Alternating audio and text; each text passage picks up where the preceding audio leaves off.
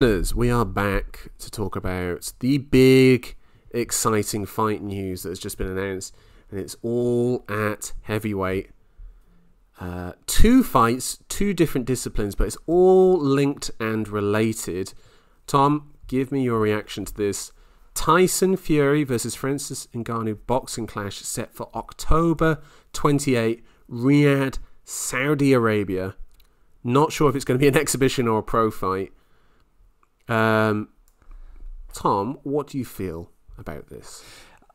Well, I feel like we are missing the key detail. Is it an exhibition or a pro fight? Exhibition fight, it doesn't stir the loins. Obviously, a pro fight, it's intriguing. It's fun. I think we have a strong feeling as to how it might go. However, huge credit to Francis and to Tyson for actually putting pen to paper and making it happen. Saudi Arabia has become the destination for this type of event. No comment on that, really. Yeah. As a Francis fan, this is what he wanted, so I'm on board. Yeah, it continues this quite sad and depressing thing with boxing, which is that like a lot of the big fights are being made in Saudi Arabia, and so subsequently fighters are waiting for that, and if they don't get that, particularly at heavyweight, they're not going to take the fights that are required, particularly Fury versus Usyk to unify all the belts. Wanted the Saudi Arabia money, didn't get it for the time that they wanted. Wembley Stadium, yeah, we could make 25 million from that, but I want 60 million from Saudi Arabia instead. Fine, whatever. I do not judge a person for that negotiation. I understand. It's just us that struggle with it. And I just think it's interesting now that Francis, the gamble that he took on his career, has actually paid off. Like, it has paid off. I expect this to be a pro fight, by the way. Yeah, it would be a bit of a mockery of Francis and of the sport of boxing for me if it's not. So yeah, it remains to be seen. Obviously, he wanted this big matchup, but I wouldn't go as far as to say that it's all paid off just yet. More details need to emerge, and of course, how Francis conducts himself in the fight, and then what happens to him after, and his kind of brand, what he represents. It's certainly exciting for him. Yeah. Are you not excited, though? No, let's be real, Joe. I'm not. However, if he goes and fights Tyson Fury, builds a big brand, acquits himself reasonably well, I'm thinking Conor McGregor versus Mayweather, without all the trashy build-up that went with that. More just wisdom from Francis. Then I start to think, okay, John Jones is going to fight Stipe Miocic. That is supposed to be the current heavyweight champ versus the greatest of all time. But what does that do to Joe? Well, if John can go out and put a good performance in, it builds up the prospect of Jones and Ngannou. Is it possible? It is. Of course, it's possible. Of course, it's possible. By the way, Joe, it doesn't. That fires me up. I'm hot for it, Joe. That is what I'm excited about. So if these two fights bring that close to being possible, then because here's the thing: is that Dana looks at this and is like, oh, well, Francis is gone, we can't do anything. He's in the PFL, which is on ESPN. It's not like he has to negotiate with another network. It's all on the same network. And it's maddening to me that they look at that and they're like, nah, don't want to. And instead of like Jones, who's got one fight left, if he doesn't take Ngannou, he doesn't get Ngannou, that's it. He's fighting Stipe, that's it. He ain't fighting fucking Sergey Pavlovich. Let's get that clear, all right? He ain't fighting Pavlovich. He ain't fighting Aspinall. And he ain't fighting Spivak, all right? Look, this is it for Jones. Are we really going to leave that on the table and say, no, thank you? Tragic. It's tragic. And it's only on the UFC side, by the way. Would you agree with me that this Fury fight raises the prospect of that happening? Because I'm saying this is really a chance for Francis to actually underline his brand, show what it's worth. What? Because it'll be to a much bigger audience than any other fight he's had.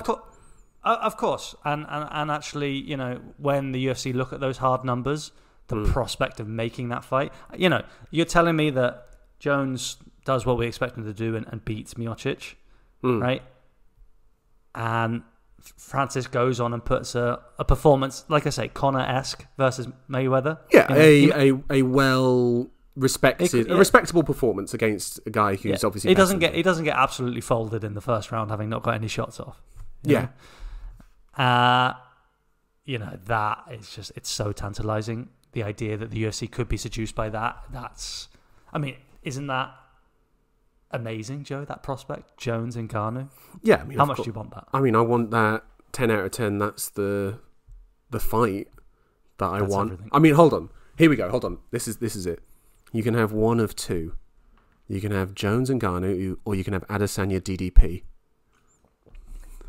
In Africa. Well, both of these fights, Joe, should be made in Africa. This should be, live from the sand mine in Cameroon. Co-main. Yeah. DDP versus Adesanya. Yeah. What's David Cameron doing there in the front row? Anyway, that's not for us to discuss, go into that sort of thing. Anyway, yeah, it's the fight, isn't it? It's heavyweight MMA is bad.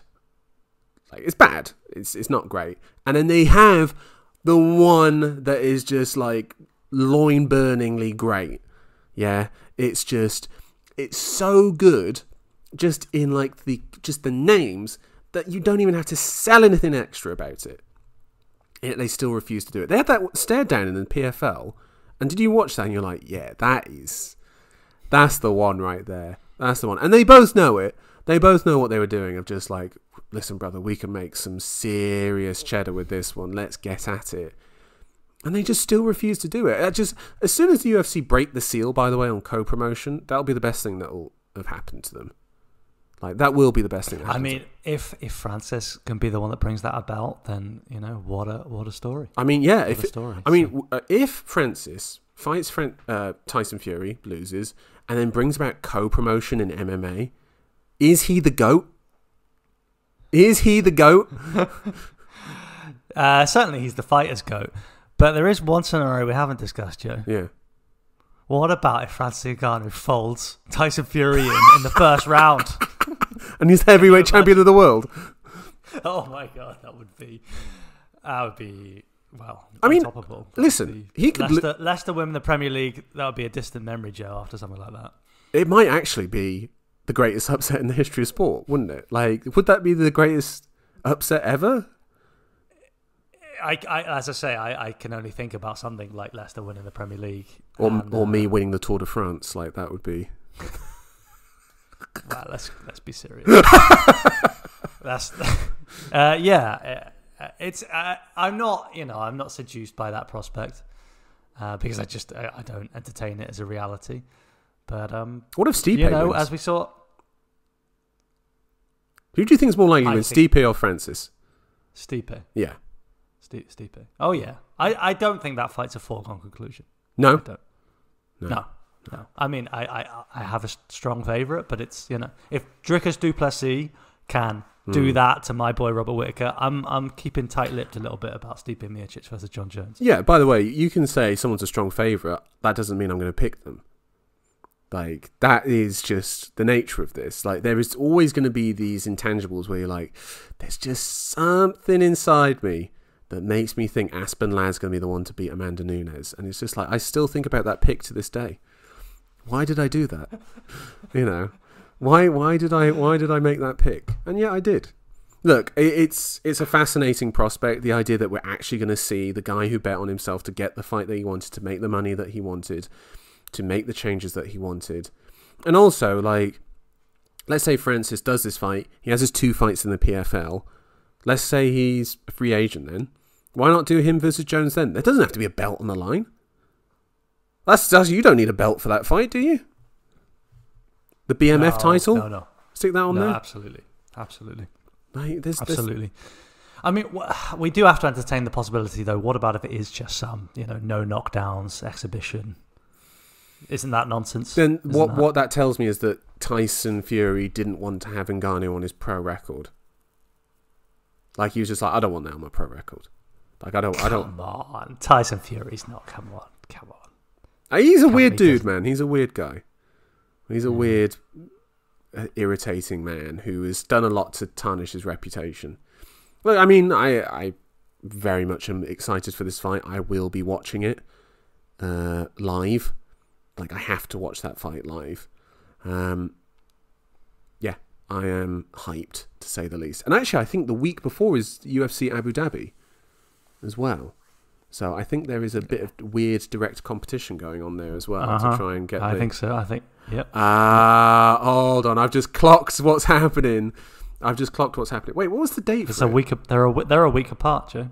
Miocic, Jones, and Ngannou. Yeah, and Fury. And on the 21st is UFC whatever it is in Abu Dhabi. Oh, they've sandwiched this absolutely perfectly, haven't they? What a bunch of cheeky gits. Honestly. Salty. Yeah. But anyway, Joe, we'll be back to discuss it here live. Can't wait for that. October. Put it in your calendars, See you listeners. then. And we'll see you then. Enjoy the fights. Bye-bye.